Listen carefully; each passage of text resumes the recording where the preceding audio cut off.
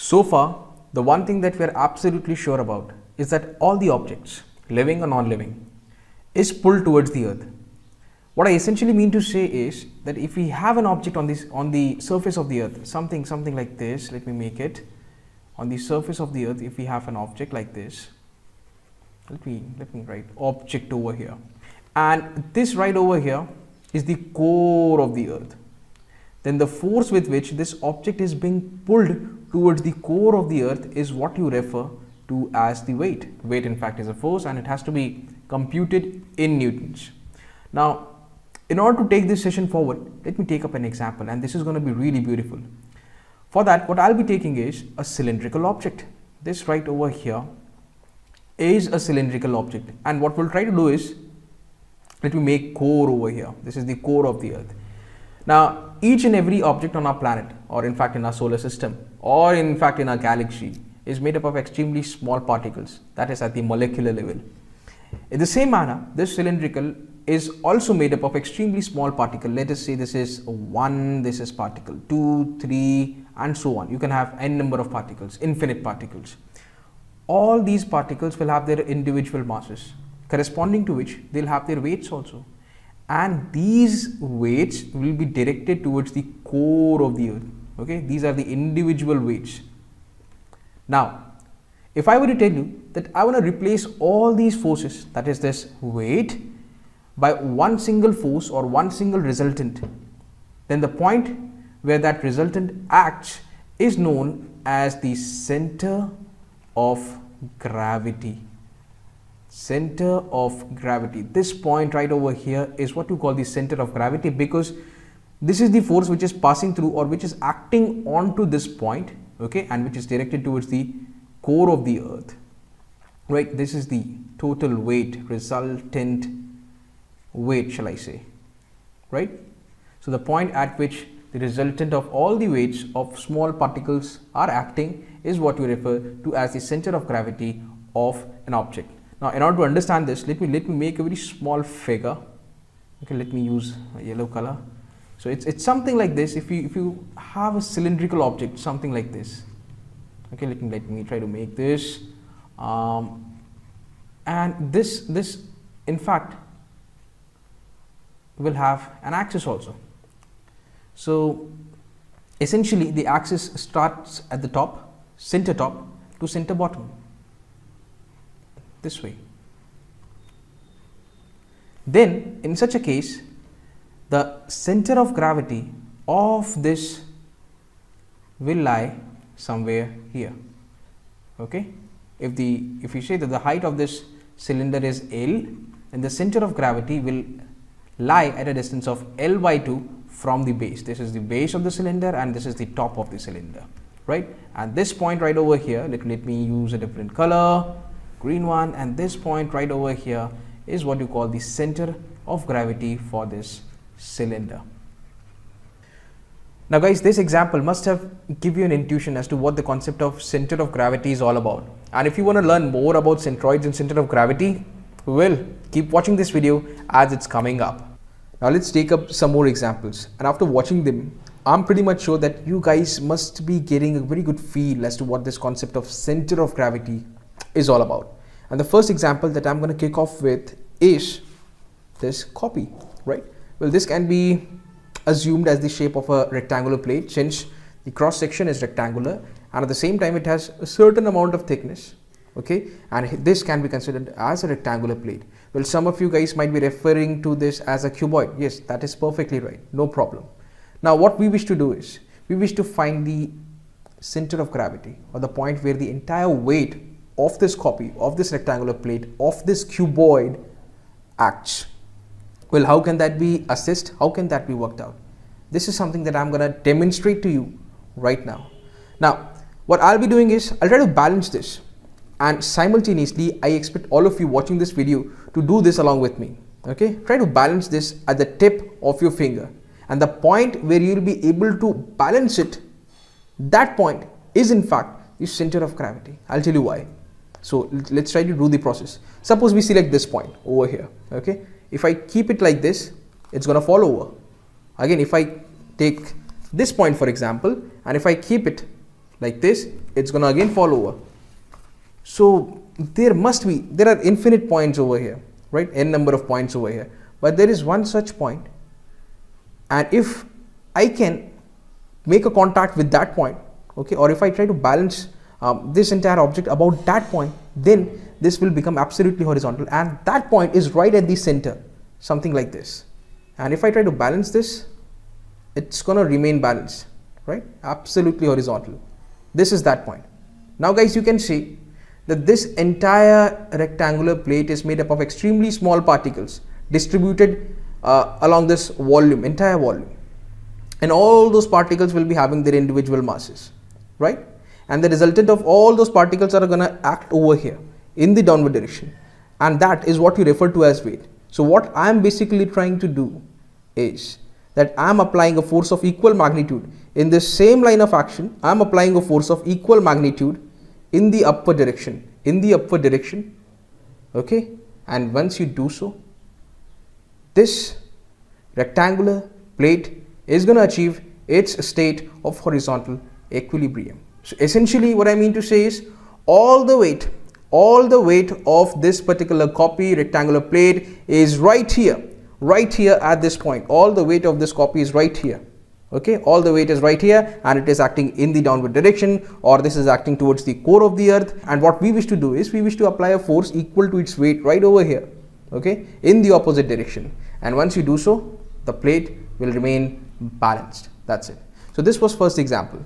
Okay, so essentially center of gravity is that point onto which the entire weight of the object or the body or a solid shape acts. Let's take in one more example. Let's take this pen for instance. What if I tell you that we want to balance this point, okay, something like this. If I try to balance at this point over here, a point along its longitudinal axis, it's going to fall over. If I keep it over here, again it falls over. If I keep it over here, yes, there is a point, just here. You can clearly see that at this point, this becomes absolutely horizontal. That means this is the point where the center of gravity of this cylindrical shaped pen is, right? And technically speaking, this is the point where the entire weight of this pen is acting. Okay, this is the point where the entire weight of the pen is acting, and what we are trying to do is we are trying to apply an equal amount of force in the upward direction. In this same line of action of the weight, we are applying an equal amount of force in the upward direction, and once you achieve to do so, this plane will achieve its state of horizontal equilibrium, right? So these were the two examples to make you explain the center of gravity, to give you a feel as to what center of gravity is all about. Now let's go ahead and let's try to understand the concept of centroid, which is also known as the geometric center. And this particular term is more closely associated with math and geometry than with physics. But it is my duty to make you understand what centroid is. And for that, we're going to take two examples. And in both the examples, I'll be taking into consideration plane figures. The first plane figure that I'm going to talk about is that of an isosceles triangle, right? And what we wish to do is we wish to suspend this isosceles triangle at two different points. That point could be anywhere along the periphery, right? Now first of all, let me punch in a hole, and there it is. You can clearly see at this point, if I try to suspend this, okay, this line is directed towards the center of the earth, okay, is directed towards the earth, you can say. And what we wish to do is we wish to make this line right here. Let me go ahead and do this. Now what I am going to do is I'm going to repeat the same stuff with respect to some other point. Let's say I punch a hole over here, right? Let's do this quickly. Now what we're going to do is we'll again make a line. This line is directed towards the earth, right? And the point of intersection of the already drawn line and the line that we are about to draw right now is its geometrical center, also known as centroid. Now, if you want to suspend this with respect to some other point, you can go ahead and do so. Let's say we want to suspend this plane figure, isosceles triangle, with respect to a point right over here, okay, and the line that we're going to make, or the line that will be directed towards the earth, is also going to pass through this very point only. Okay, I'll show you, I'll prove it to you. Let's say we have a point right over here. So it's going to be something like this. if you watch carefully, okay, if you try to draw a line, it's going to pass through this centroid only, right? So this is essentially what we call a centroid. And let me take in some more examples. Let us take, for instance, this pentagon. Okay, so what am I going to do?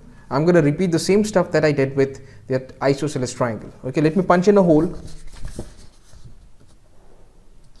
Oh my God. All right. So here we go.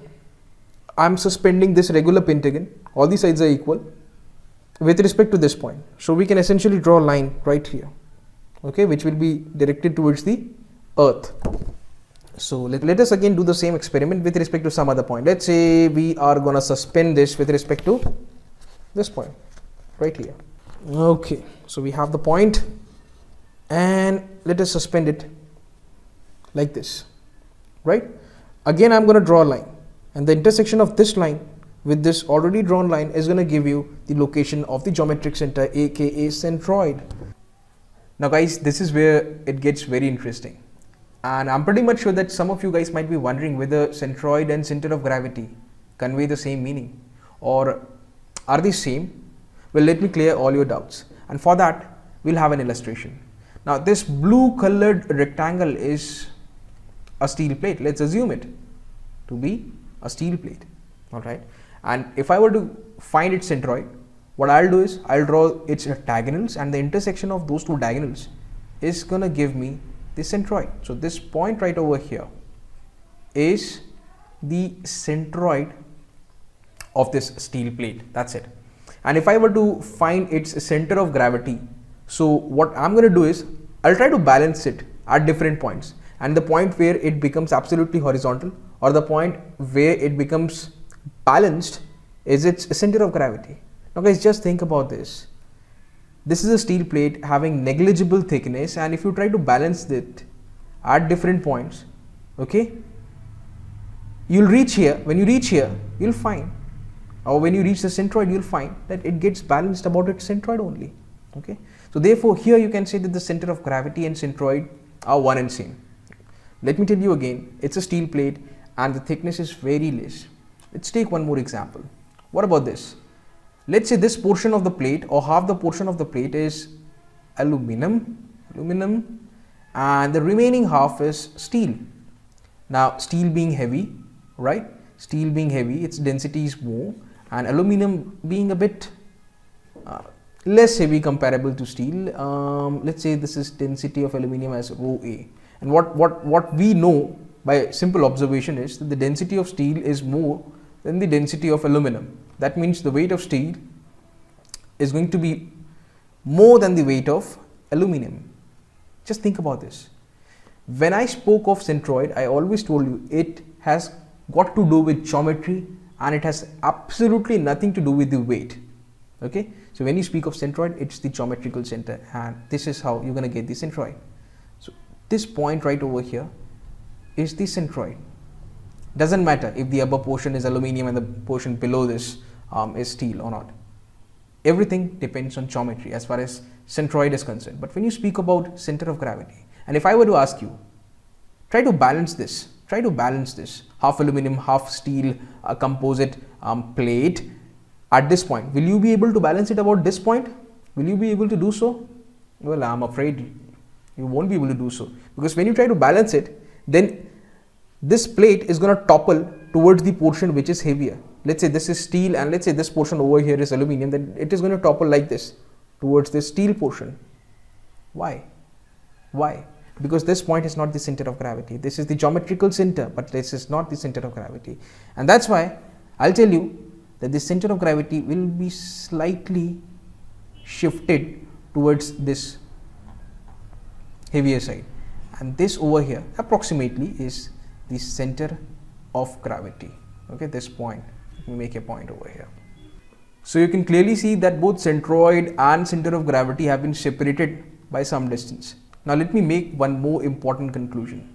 Centroid is essentially a point where all the area of the plane figure, let's say for this example, all the area of the plane figure, the entire area I shall say, entire area of the plane figure is assumed to be concentrated.